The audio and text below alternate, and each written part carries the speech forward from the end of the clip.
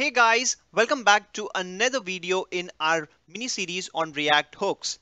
So in this video, we will learn everything about useEffect, which is one of the most useful and powerful React hook with different examples. So if this sounds interesting, then stick around. Also don't forget to subscribe the channel and press the bell icon so that you don't miss the videos like this one. So let's get started.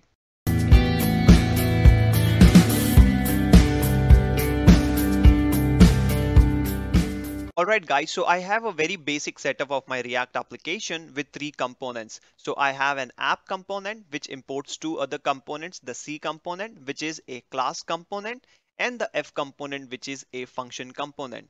And inside the class component, I have make use of the use state for my Boolean variable flag, and the initial value of the flag is true. So if you don't know about the use state, check out my previous video on the use state. You can click on the card above, or I will add the link in the description. And this app component has just a single button which actually changes on click of that button. We actually change the state of the flag. If it's a true, it gets changed to false. If it's false, it gets changed to true. So it's a toggle.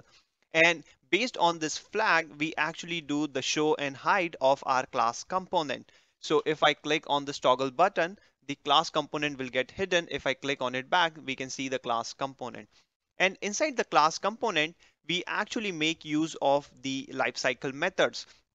So we have a component did mount. Whenever the component is mount, we actually log this component did mount. Whenever the state of the component gets changed or updated, we actually call the component did update. And when we actually destroy our component, we call the component will unmount. So if I do an inspect element and if we go to the console log, then let me refresh the page and you will see that initially the component is mounted. So that's why we get printed the component did mount.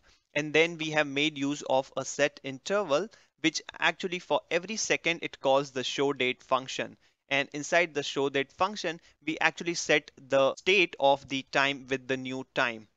And that's why whenever we set the new state of the time, the component gets updated and we get printed that I am from updated. So for every second, the component is getting updated. So we can see that I am updated. And the last thing is when we actually want to destroy this component, we don't want to still listen to this event, the set interval. So we need to destroy this. And for that, what we will do, we are doing the component will unmount, and when the component gets unmounted, we actually clear the interval.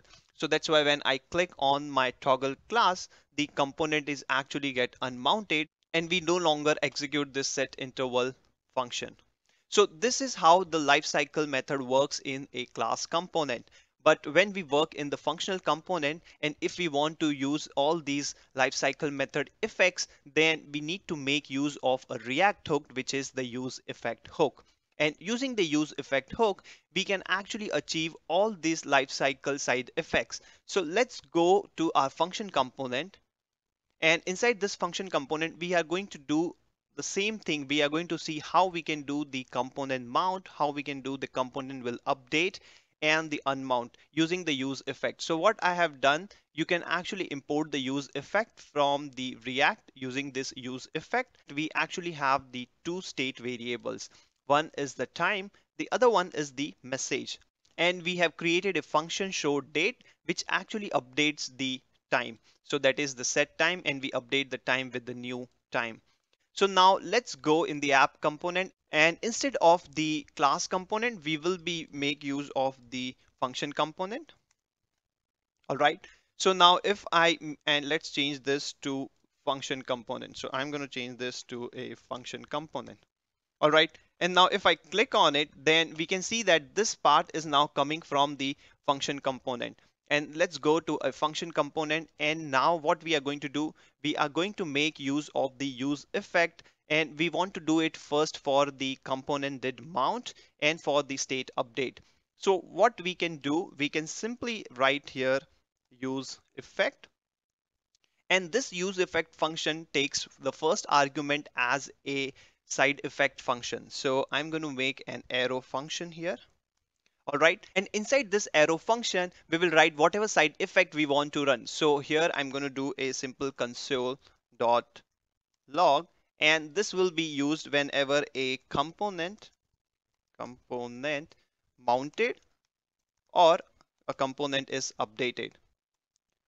All right, and now if I save it, then you will see that this is getting called whenever a component is mounted or updated. Now we know that the first time the component gets loaded, we see that the component is mounted, but we also want to see that when a state is updated, this useEffect function should be called. So now if I click on this change message, it's going to change the message, and along with that, it's also going to run the useEffect. So if I click on it, then you will see that the component is mounted or updated.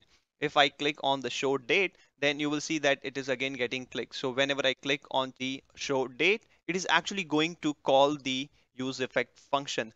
So this useEffect function will be called whenever any of the state of your component gets changed. So if it's changed, if time is changed, it will get called. If message is changed, it will get called. Or if we want to call this function only the first time when the component is mounted and not the state is updated, then we can actually pass a second argument, and that will be an empty array. And now if I save it and if I refresh my page, then you will see that a component mounted or updated. And now if I change my state, it is not going to call the useEffect function. If I change the show date, it is not actually going to call this function. So if you want to call your useEffect function only once when the component is mounted, you can actually pass a empty array here. And now instead of calling this useEffect function on any of the state variable gets changed, we can actually make it as that if I want to call the useEffect only when my time gets changed and not the message, then I can actually pass a dependency of my state variable, which is the time.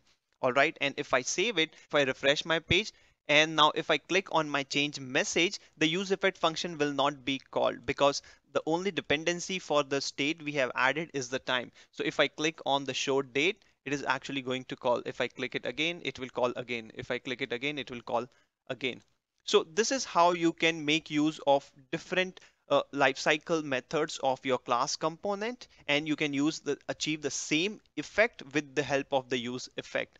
And now we have seen that we can actually make use of useEffect for our component did mount, component did update, but what about the component will unmount? So whenever we want to destroy our components, we want to do all the cleanup. So you do the cleanup for the task like you have made some subscription. So whenever you destroy your component, you actually want to unsubscribe your service or the subscription which you have made. So what we will do to demonstrate that, I am actually going to add a set interval function. So what I'm going to do, I'm going to click here and I'm going to add a constant of an interval, and this is equals to set interval, and I will call my show date function, and this show date function will be called after every 1 second.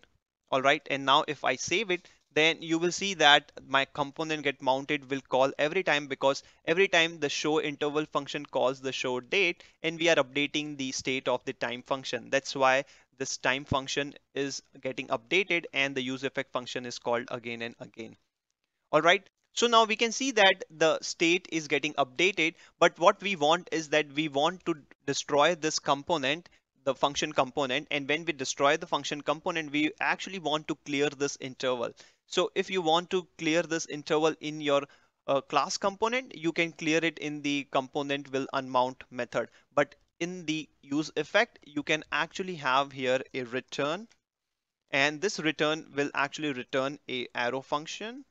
And this arrow function, you can actually, whatever you want to do a cleanup, you can actually add your cleanup here. So I'm going to write a console.log, and here I'm going to add the cleanup of interval, and I will do the cleanup. So I'm going to do a clear interval, and I'm going to use this interval variable here. All right. And now if I save it, then you should be able to see that if I refresh my page, then you will see that every time the useEffect runs, first it actually cleanups whatever the previous state was. And after doing all the cleanup, it actually runs the side function. So now if I actually want to toggle this and if I click on it, then you will see that the cleanup is done and no longer the function of this use effect are being executed. If we click again, then we will see the component is mounted and updated, and then the cleanup will run and then the side effect will run. So this is what the use effect is. So you can use the use effect hook for doing the side effects, like all those we can do in the class component and its lifecycle method. All those side effects can be done with the help of the use effect. So that's all I have for this video. I hope you like this video. A thumbs up is appreciated. You can also connect with me via Facebook or Instagram.